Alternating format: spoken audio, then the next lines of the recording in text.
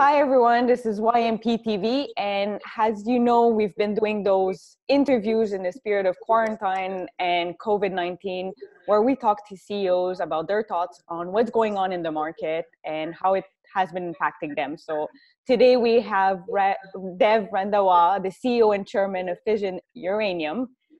Hi Dev, thanks for joining us. Well, thanks for having me, Bianca.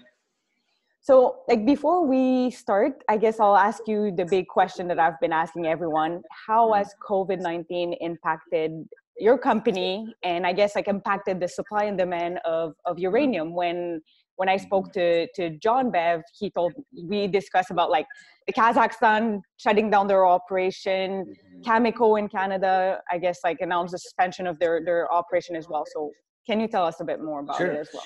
Well, yeah, I mean, obviously I think, it's sad, first of all, the human toll that COVID-19 has brought. So I think, first of all, as humans, nobody wants to see humans pass, but having said that, as investors, the two big winners in this cycle, obviously gold, because they're printing money, trillions and trillions. It's like no one's even talking about those numbers anymore. But secondly, uranium, because about 54% of the world's production's shut down. The Kazakh cut back, Cigar Lake went down, Husab, and certainly in Africa, you've got mines that were shut down, and so and normally that wouldn't be a problem, to be honest, if people were disciplined in our market. But unfortunately, Fukushima didn't drop the demand for uranium. It's more reactors being built today than ever. But the difference is. It's the way contracting is done.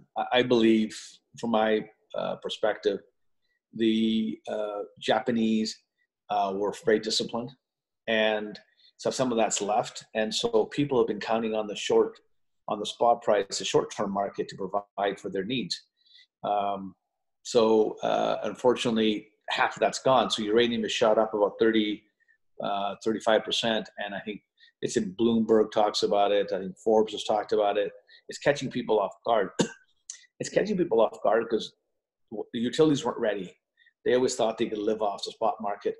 When I began my career 24 years ago in uranium, most of the uranium was bought and sold on long-term contracts, and very little was actually traded on the spot. But now, I think it was 2018, half of the uranium that was traded, 180 million, half and 90 million was short-term. So I think what this has done is expose the weakness of this kick the can down strategy that utilities have had. So the prices have gone up. I mean, not just us, but look at Cameco, it was around $12, I can't remember, before COVID, and now it's 15. So it's up 25%, yet they shut down their operations. And so, and same with us, we're higher than we were then. And so it just tells you that, I would call it a white swan event, these kinds of things. We're very fortunate that us, John and David Cates and Dennison and Lee and all the guys, were all obviously happy that uranium prices are up. It's sad that there's a human toll to COVID as well. And just we'll back up a little bit and step away from COVID-19, just because I think it's going to be interesting for our listeners and I guess our members out there to hear more about your background and a bit about the company's history. I mean, first of all, you're one of the longest standing CEOs of the same company since you've been CEOs of Fission Uranium since 1996, and company has been split up more than one time. So can you tell us a bit more about it? Yeah, I mean, sure. It's funny, the whole thing started with a buddy of mine named Rich Newberry. He says he ran to a guy in an elevator and a couple of old folks who want to talk uranium. And I said, what the heck is that used for? Like everybody else, I thought it was for weapons. I had no idea the role that 20% of the power of the U.S. all came from nuclear, or what role it played in France and things like that. So that, I remember phoning a buddy and I said, how do you spell it? And he goes, well, it's actually a pretty good place. Well, so my friend Scotty at the time, we looked at it and it had a heck of a run because uranium went from 7 to 17. A company called Benton went bankrupt. They couldn't supply, so it ran up. Then it ran back down again with Briax. And it was really till 2003 and 4, you started to see this, you know, you don't have to be a mathematician. Supply kept going this way and demand kept going this way. So eventually in 2005 to 7, you saw uranium go from teens up to 140, 10 times. It happened like that. So little companies like ours, so when I started, I went to a guy which I would knew was one of the smartest guys in the street, was Rick Rule. And Rick backed us, and he gave me some help to invite some other better guys to the board who knew the uranium business, not just the gold business. So we had a, you know, heck of a run in Strathmore from 1.6 million market cap to $500 million nearly. Near the top of it, some wisdom from a smart guy like Peter Groskopf said, why don't you take the assets in Strathmore, put the Canadian ones over here and the US ones here. And so we split off a company called Fission Energy with all the Canadian assets. Just before that, we had in Strathmore been able to attract Sumitomo to come help us develop Oroka Honda. And so we got them in. That was fascinating to go to Japan, obviously, as a kid growing up in northern BC. And we finished that, and as soon as we start that, we got lucky that Hathor hit next to us, and Korean Electric Power Company was our partner. So it was a crazy times. So basically, if you look in your account today, if in 2007 you owned a share of Strathmore, you own Energy Fuels, you own some shares in Denison, shares in Fission 3.0, and Fission Uranium we're talking about. I've owned some of my shares for 24 years. So we've got a pretty long-term view, and you've seen a lot, and you had crisis after crisis. Most of them weren't good ones. I mean, this is a crisis that turned out well, but even our stock got crushed down to 10 cents before people realized, uranium is now it's almost up 4 times. So yeah, it's been a crazy few years, but we were very lucky along the way to Sprott. It was really the group with Eric Sprott and that team of guys that felt really behind the uranium space. Rick did. So yeah, those are pretty crazy times. And you've seen a lot. You've seen companies come and go. I think, give you an example of how crazy it can get in a uranium bull market. I think there used to be like, I kid you not, 5 companies. I remember, I think it was 2005, a young man named Jamie Strauss was trying to find all the uranium companies in the world and felt it was the place to be because based on a chat with Brian Dalton. So there was only 5 of us. That's all there was, right? Lucas's group, Will Hochstein, Neil Froman, us, and Brian Dalton. But within, I kid you not, within a year, there were 954 uranium companies around the world. 954, because there was so much money going into it. Unfortunately, the credit crunch and it kind of the other way. So yeah, it's been a fascinating few years. So like I said, some of our shares I've had for 24 years. And I guess, like, what would you tell an investor who's new to uranium? Like, why invest in uranium? Well, let's step back. I think that I think if we want to live in a real world of facts, I don't know how you can possibly talk about a greener planet without uranium, because even if you've seen this latest Michael Moore movie, he just absolutely debunks this whole green thing. It's how silly it is. They'll talk about, oh yeah, we got so much money, so much from renewables. No, 95% of that is biomass, which is cutting down trees, burning forests. I fail to understand how that's renewable. Trees are not renewable. And it's so when they talk renewables, they lump into it, sometimes even natural gas. So they can say, oh, look at renewables. And they're trying to attract money over to wind and sun. But the problem is they're not reliable. And if you also look at, for example, how solar panels are even made, they're not from sand. They're from coal and something else. Coal. So I think it's been a great marketing job, but it's really not true that Bill Gates says, what other energy is there that's reliable, base load, you can turn it on and off, and and a year of waste of a nuclear plant fits inside a Pepsi can. So, you can't talk about it. It's got to be in that mix. So I think first thing I would do is encourage people, educate. Learn about what is true, what is green energy, what is not green energy. It's because, in the next 15 years, we need 75% more energy, I'm told, electrically. I don't know about you. What do you do at night? Plug things in at night. Everything's plugged in. And so what's weird is people in Western Canada, oh, I got a green car, electric. Yeah, but your power's coal. Okay. So the hypocrisy is a bit hard to swallow at times, people saying they're going green. So anyways, I think we need power. Where is it going to come from? We need lots of electric energy. The masses in China and India keep growing. They need energy. Where's green energy? So I think it's a great future for uranium. And you certainly see the way China is going about it. They see it. So I think educate yourself. And if you decide you want stocks in the uranium space, you need to look at, I'm not an advisor, but I would certainly talk to an advisor and see what fits your profile for risk. If you don't like much risk, you might want to buy a chemical, yellow cake, or a uranium participation fund, UPC, or you say, okay, I want to take a shot on at a developing company. That might be us. If you want to take a discovery at a brand new from start, you might take Fission 3.0 because of the model that is. So I think once they educate themselves on what energy is, where green energy is, where uranium fits in, then do your homework and what kind of risk level you want to take, or you want a basket.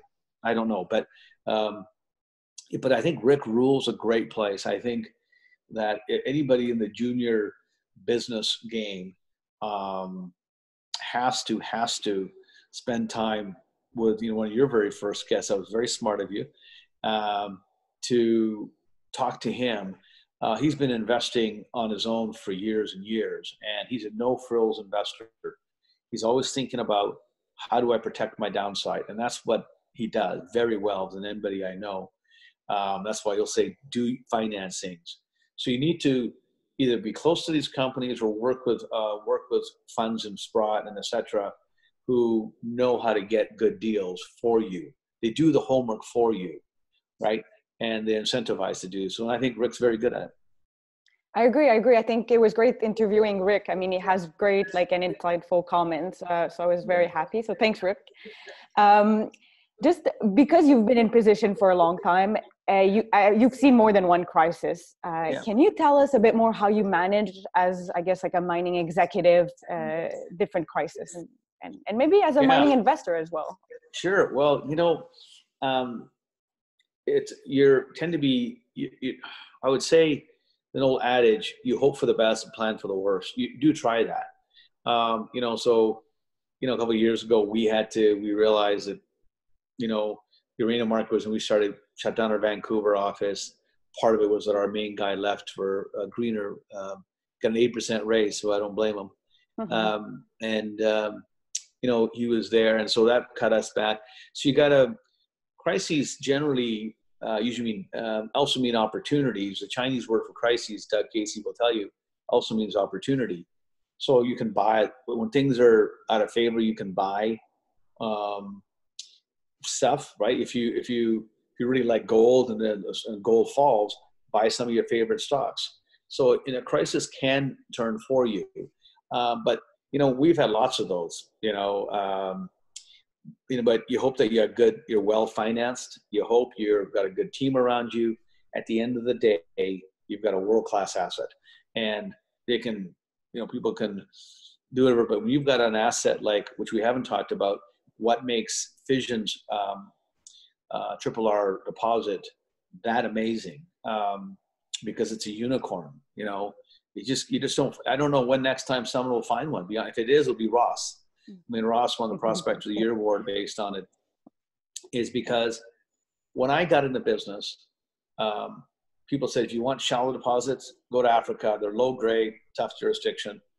But if you want the best deposits, you've got to come to Canada. But when they said that, they said you got to go to the Athabasca, but stay on the east side. Cigar Lake, MacArthur are all there. That's the holy grail. But you know what? How does Goliath get beat? because David, in this case Ross, went to the west side and said, we believe there's uranium there, but we're not going to spend years putting people on the ground. They took an airplane with high resolution and went along looking for boulders sitting on top or outcrops of uranium. We believe there are shallow deposits, and we believe they could be anywhere. So we did the whole rim, and that's where we found the boulders on Triple R with some help, traced up where it would be. And so what makes a deposit, not only is it just large, high grade, Canada, it's also has no sandstone on top. One of the concerns people always have with Cigar Lake was what caused the problem was there was sandstone. It's like a milkshake. Well, in this case, the glaciers are wiped off and you've got this hard rock, which just makes it much easier to mine. So that's the one advantage it has over others in the industry. Second advantage is 50 meters from surface. You know, when you go down to 500, there's just more technical risk. So that's why this project won as many awards as it has, is because it's no sandstone, close to the ground, and in Canada, high grade and large. So that's what makes this project very unique. And that's why, you know, grade matters, jurisdiction matters. And at the end of the day, you know, who's going to take it out? You know, I think the industry is due for a consolidation. We haven't had one for a while, but there's been no need. The market wasn't rewarding it. So you might see the Oranos back. You might see some of the Rios back. I don't know. You know, you have to remember this industry, biggest players for a long time are oil companies. If you go back into the States, oil companies were huge in uranium. Then they're not. So it's a tough industry. Our pricing isn't transparent, and we don't have a lot of big companies like Cameco sitting around waiting to buy others. So it's a unique industry. But you know, like all mining people, you know, we're all pretty tough. We're pretty thick skinned because we have to be, because you constantly see these up and downs. When things go down, you got to cut costs. When things go up, you got to attract people. So it's about you know, when prices drop, you try to buy assets. When prices go up, you try to sell them. It's like any other. I mean, I think I mentioned to you in passing that our strategy corporately has really been a part of Rick's rule. Like Rick always says, you're a victim or you're a contrarian. Pick one. And so we've always tried to buy assets when prices are down or stake. And the other thing is we've tried to and successfully take our idea, develop it, and then bring in a partner. We did it in Roka Honda with the Japanese Sumitomo. With Waterbury, we did it with Korean Electric Power Company from Seoul. And now recently we've done it with CGN, which is about controls about half the Chinese market. And I call them the mothership of the industry because they're the only ones left that actually mine, build reactors, and do it all as a company. So we're really lucky to have them. And so we did that. We put up so much money, but they put in the bigger money. So, and that's kind of one of Rick's, you know, ideas, is to spread de-risk projects, bring in large groups in.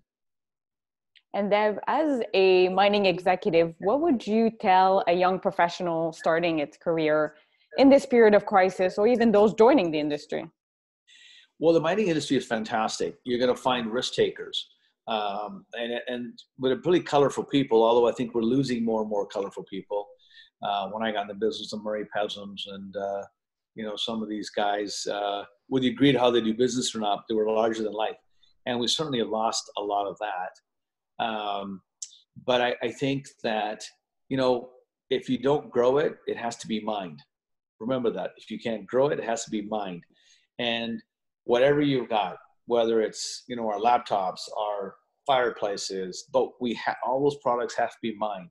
And so I think, especially in Canada, it's a big part of who we are as our mining industry, especially in Quebec, you know. And so it's like hockey, you know, in our country. So I would say don't run from it. And but there's room for everybody. There's room for extroverts to do MBAs and finance and go into banking. If you rather work alone, you want to be in the field, there's room for that.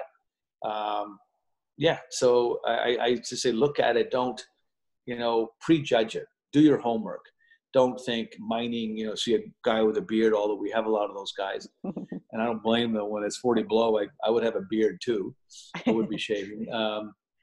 So we do have that, but I say be open-minded, and you'll find some really colorful people, because you've got to have really, really thick skin to be in our industry, right? And be creative. That's how Ross and our team didn't go in the industry, and they said, and everybody says, oh, don't go to the west side of the basin. There's nothing there. There's no shallow deposits left. Everything's going to be deep. Well, challenge the norm. And that's what Ross and the guys did, and found, even today's market is worth 200 million. So. And I guess, like, on a positive note, we'll come out of this crisis as well, like as we have with other crises in the field. Absolutely. Oh, sure. I mean, I like, when you have loss, you may not get over it. You'll get through it, right? Is the world going to change? Yeah. Is it the end of the handshake? I don't know. Is it the end of hugging? I don't know. I don't know if, I'm pretty sure going forward, every restaurant will have more places to wash your hands when you come in and when you leave. I can see the way food is prepared. I can see that. I can see a lot of change. Just like 9/11 changed the way we flew. We got to take our shoes off, or, can't take liquids with us anymore. Not that they're big deals, but there are changes, right? And over time, it'll soften back off. But yeah, it'd be interesting what happens. I'm told today barbershops are opening, which if I was down in Scottsdale, I could do that. Restaurants are opening Monday, but 50% capacity. So they're, we got to keep in mind there's 30 million people, 3 million people in Canada. Sorry, 2 million people in Canada have lost their jobs that we know of. Yeah. Because if you're walking under the table, or working on the table, and so that's quite a. I'm not trying to say, compare lives to that, but I'm saying a lot of people are really suffering, maybe not physical health, but mental health and financial health. This is the impacts of this is going to be felt for some time, sadly. And before we end this interview, do you have any last piece of advice for investors out there, including millennials members? Like, sure. Well, again, to do your homework. But you know what? I don't know about you. When I was in university, I wasn't dumb, but I wasn't the smartest kid because I was in a technical program. But you got to find who the smart guys are and hang out with them and learn, and you can ask them questions. Same in our industry. Go online, check out Rick Rule. He's pretty centered, and he's allowed to give advice. I can't. Listen to the Ross Beatties like you. And, these guys are smart guys, and they have seen the ups and downs. And I like him. Eric Sprott does a great chat on Friday mornings. I think Sprott Money. That's always a fascinating early morning chat. So just educate yourself. I mean, the best, to make the best decisions, you need the best information. But a lot of time that's not in our heads. It's outside. So whoever has the best information generally makes the best decision. So the real task is learn, be patient. And, hopefully, unfortunately, people love investing online now. I always like talking. I still have brokerage accounts because I like talking to somebody and making sure I have a weird idea, and they hopefully tell me, like I was, thinking of selling some gold stocks, and the guy says, my buddy Brian says, don't do it. And he was right. That stock's gone up 40% since then. So even I, as a guy, I can learn from everybody, and that's the online trading is good. I get it, but you got to make sure that you're checking these ideas through a filter. Well, thank you, Dev, for this interview. I mean, it was great. It was great information, great answers. So thank you very much. I think we really appreciate it, and take care. Thank you for your time. Have a wonderful day.